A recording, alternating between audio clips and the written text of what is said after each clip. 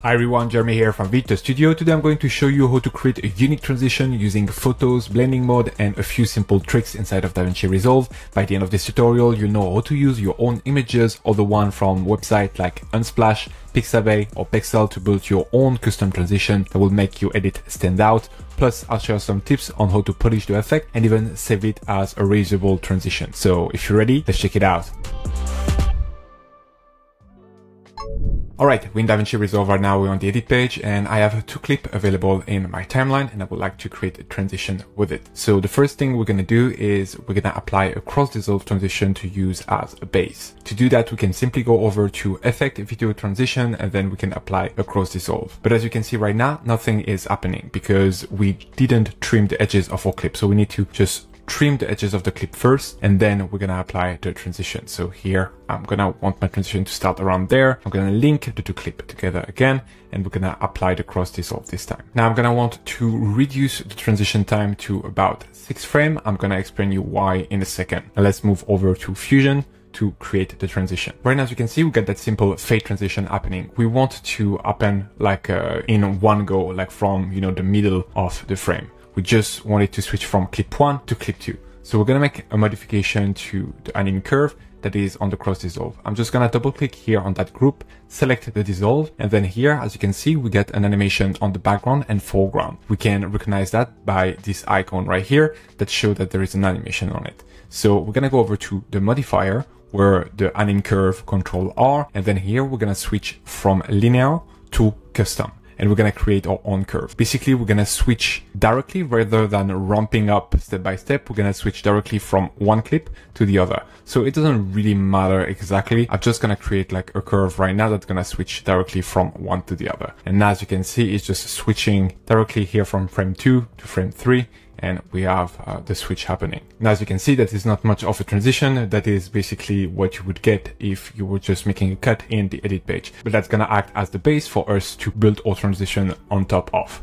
So for this image flick through transition, we're gonna first need to source a bunch of images. You can do that from a few websites for free, like Unsplash, Pixabay, or Pexel. They all have a bunch of different images to choose from, so you can just browse and select images from each of those websites if you don't find everything you need on one website. For these specific cases, we're going to try to get a bunch of images that are horizontal because we want it to match the aspect ratio of our frame. So I'm just going to go around and try to find imagery that match a bit with the clip that I have, maybe in the color grading, even though that doesn't matter too much. You'll see why in a second, because we're going to use an expression blending mode, so the color don't matter too much, but basically 6 frames that might encapsulate the place you are in. In our case, with that sequence, we choose New York, so we have here New York in the background, and then we have a bunch of people hanging out by a bridge in New York. We're gonna select a bunch of images that represent New York. You can choose as many images as you want, but personally, I will recommend 6 images because that's just not too much, not too little, and you work pretty well with those kind of timing. So here, I'm just gonna select my 6 images and download them.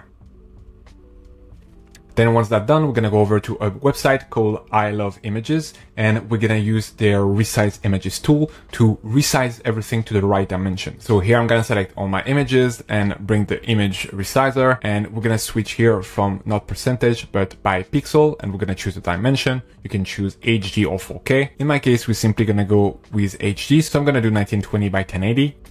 But then here, as you can see, I'm getting a few different formats if I keep the same aspect ratio. So what I'm going to do, I'm going to simply untick maintain aspect ratio. That way we're getting basically the same size for all the different images. It doesn't really matter if they are get squished a little bit, etc., because that's going to be a very fast transition anyway. Once that's done, I'm just going to select resize images and we're going to download them to start using them. It's automatically downloading a folder to my computer, and now I can simply unzip the file. And what I'm going to do, I'm going to rename that sequence. So I'm going to select the 6 different images. I'm going to right click on it. And we're going to select rename.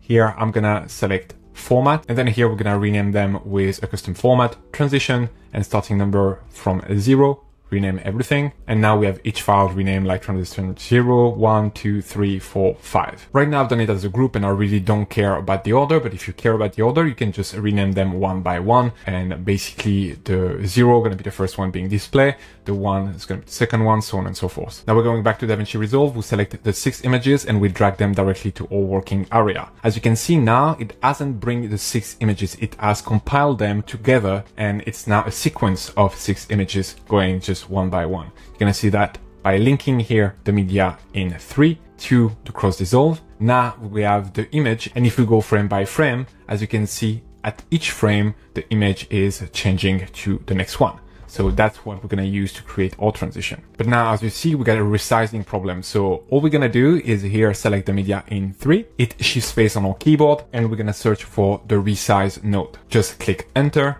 And now it has been automatically resized. Don't pay attention here, I have a custom expression on it, but it doesn't matter. We can just remove that expression and it will be just the default one. The only thing is that maybe you might have auto resolution ticked here, maybe untick it and select keep frame aspect if it doesn't adapt properly. Now that we have our sequence, we need to play around with the blending mode to mix both the photo and the video. To do that, we're going to go over to the merge, and then here we're going to play around with the apply mode. Right now, by default, it's normal. As you can see, if I play it, we're just flickering through a bunch of images. But now, if I start to just switch between the different apply mode, as you can see, we are getting a different kind of look, and you can just play around with that apply mode to find what gonna fit your footage best and the look you are going for. Basically, that's gonna affect either the color or the different luminance part of your images and footage. So it really depends on whatever you're trying to achieve. So just play around with it. I personally like to use stuff like difference and exclusion that emulate a bit a roll of film being scanned. So here is the first result of our transition. Now we still need to do a few things if we want to make that transition a bit more reactive and if we want to polish it up a little bit. So the first thing, as you might see, is that here in the edit page, if I start to extend the frame to extend the transition, it's not working.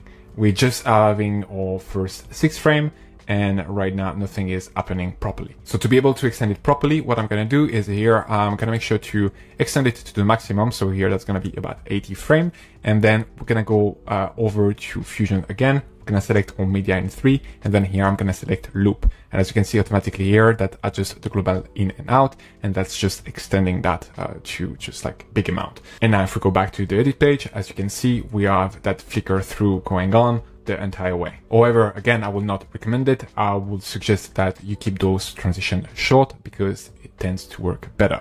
But that's, you know, if you want to have like maybe 12 frame instead of 6, you know, that will be a good way to go about it. As you can see right now, we don't feel too much the repetition, and that works. We can see a bit longer the images, and that might be a bit less erratic. For example, in the case that you want to actually expose the image slightly longer. The other aspect that you might want to modify is that right now we cannot really notice that much what's going on with the image. We might recognize a bit like, oh yeah, that looks like a bit New York vibe, but there is not, for example, like a writing that stand out or like a specific face or anything. So if you want to keep the image longer on screen, what you can do is going back again to Fusion, and then here between the resize and the merge, we can hit shift space, and then we're going to search for time speed, and we're going to bring that in.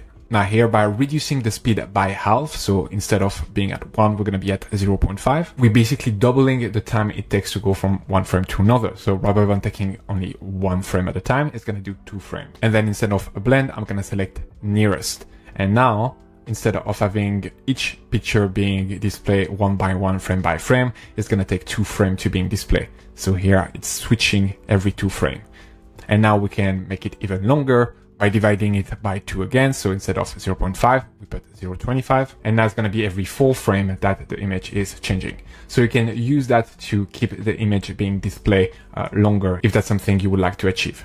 In my case, I don't want that, so I'm simply gonna remove here the time speed, and I'm just gonna share with you a way to continue to polish up a little bit this transition to add maybe more texture or bring more element to it. So you can keep adding a few overlay to that. You can either add some static texture that you can find on Unsplash or Pexel or Pixabay, or you can add some film burn or like anything like that that you could bring on top of this to add a bit more texture and movement to the transition. So for example, here on Pixabay, I can download that random image of some film scratch, and I'm just gonna download that. But again, you can use anything from, you know, photo to video, but that might be just easier to use photo because the video will not be automatically adjusted to the timing. So right now for the photo, that's fine.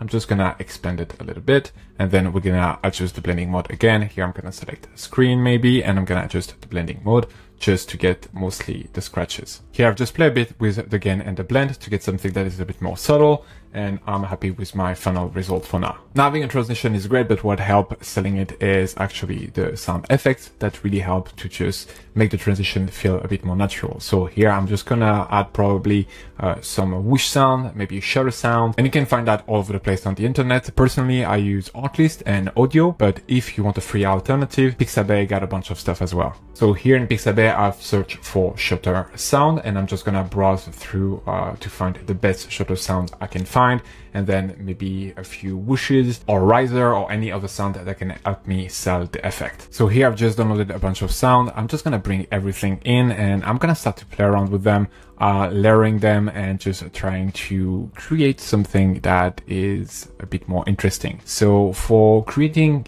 a sound effect for a transition or any sound effect for that matter, it's very important to layer different sound so your sound feel fuller and just more interesting and more live. So just don't use, for example, one camera shutter sound, maybe combine 2 or 3 of them to just get a sound that cover more frequencies and that sounds a bit more alive. So right now I'm just gonna start by cutting my first sound and having it right here. And what I'm gonna do is I'm basically gonna paste that sound for each frame, so we have like a quick shutter effect.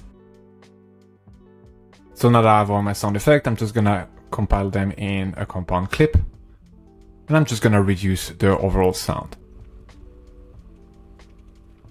Alright, so this video is not a tutorial on sound effect, and let me know in a comment if you would like a dedicated tutorial on that. Basically, I've selected a few sound. I'm just gonna adjust the audio level of each of them, and then that's just gonna help to just make my transition more believable and interesting.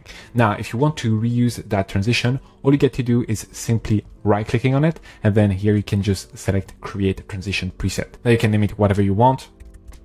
For example, here, New York transition, then you select OK, and you'll be able to find it right here in video transition. You can then search for New York, and you will have your New York transition that you can select and just drag here in between your clip once again. I think I got a vendetta.